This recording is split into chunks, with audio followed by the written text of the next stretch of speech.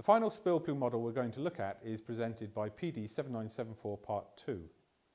More accurately, this is a number of models where each one is tailored to a precise set of circumstances.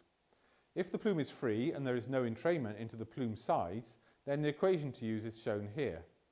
It would be unusual if this model were to be used, because it is not often that there is no entrainment into the plume sides. It would only occur if the plume was bounded on each side by walls throughout its entire ascent. Where the plume is free and there is entrainment into the plume ends, then this is the formula to use. Let's do an example using this model. In the previous equation, L represented the distance between the channeling screens, which is also the width of the spill plume at the spill edge. If there are no channeling screens, then you might remember that we add together the width of the balcony, or the ceiling outside the opening, to the width of the opening to give us a figure for the width of the spill plume at the spill edge. This gives rise to the equation which is used where there are no channeling screens.